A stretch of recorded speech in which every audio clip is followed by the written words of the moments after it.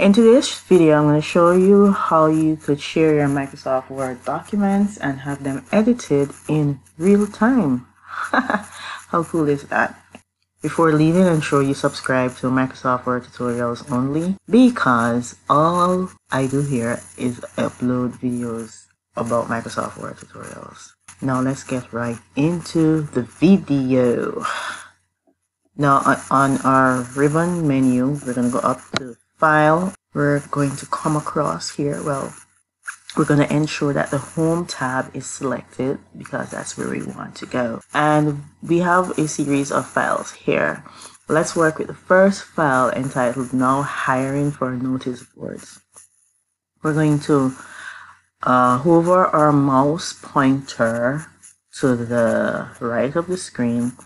If you move it, it's going to disappear. So the little share icon is there. If you hover over it and it says save, no, sorry, it says share, right? So we want to click on the share button with little arrow over the page. We can click share.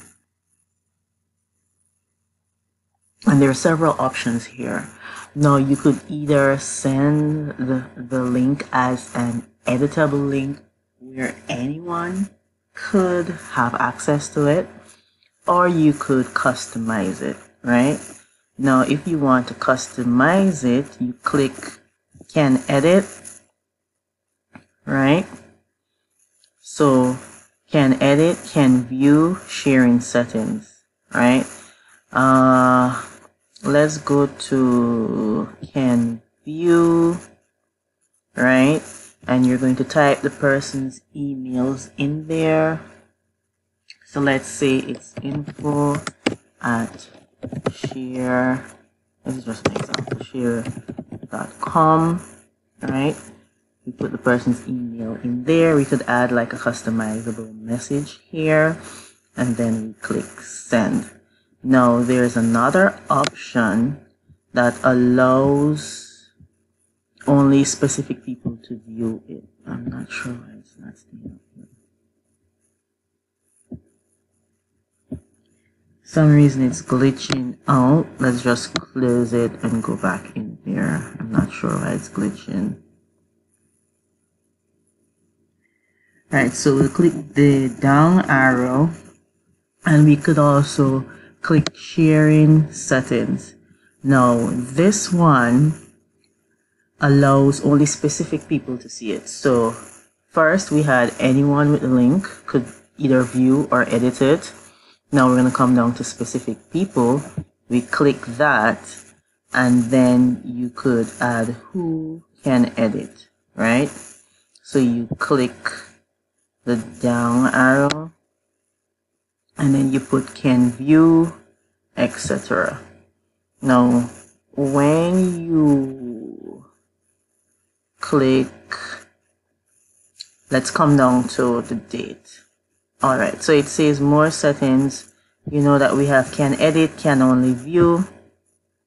Then we click the arrow, and it's telling us expiring links. Now the links evidently based on this pop-up expires. So it says keep your shared files and photos more secure by giving others access for a limited period of time, right? So then you could click go to premium, and if you have money to make a purchase, you could just explore these options. Now there's a free version here that says Microsoft 365, and it says for free. That's if you have an account, you sign up for free, and it gives you what your limitations are or what your options are.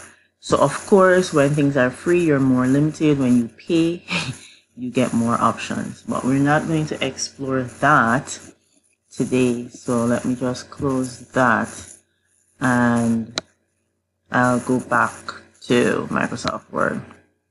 So what we want to do, we want to select anyone with the link, right? We want anyone with the link to have access.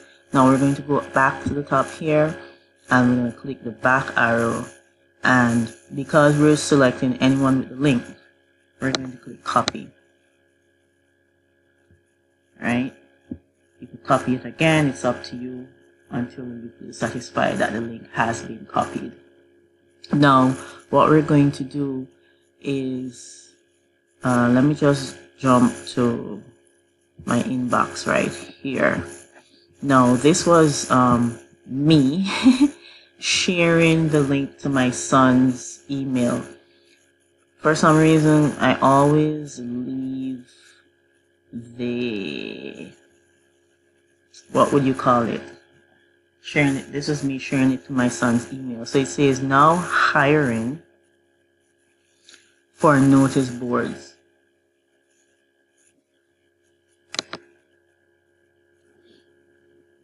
Right now, I actually sent this to his email, and I used his laptop to go into his email, and I opened the link. When I opened the link, I'm just going to do it on my laptop just for viewing purposes, right? It opens up in the web-based portion of Word. Now, this is very important for people who do not have Microsoft Word on their computer. You could always use the web-based version. And I'll link a video in the description for that, and I'll also put one at the top where you could click on the link to show you how to use not only Microsoft Word, but just Office, Microsoft Office in general. The web-based version, you won't have to pay for it. Now, what I did, I came down to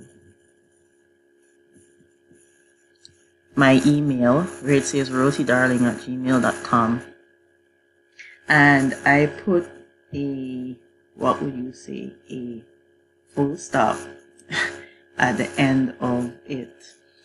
And I said, I wonder if I put that full stop there, if it's going to show up back on my PC. So I, just as how it looks here on my PC, I did it just like that on my son's computer. I closed it down, and I had come back to Microsoft Word. I opened the file, right? And when I scrolled down, because I don't put full stops after my email addresses, right? When I scrolled down, I saw the full stop was there. So this is so cool. You could edit in real time. Like, who doesn't want to do that? I hope this tutorial was useful to you. And if it was, that's why you should subscribe, right? I'll see you in the next video. Bye-bye now.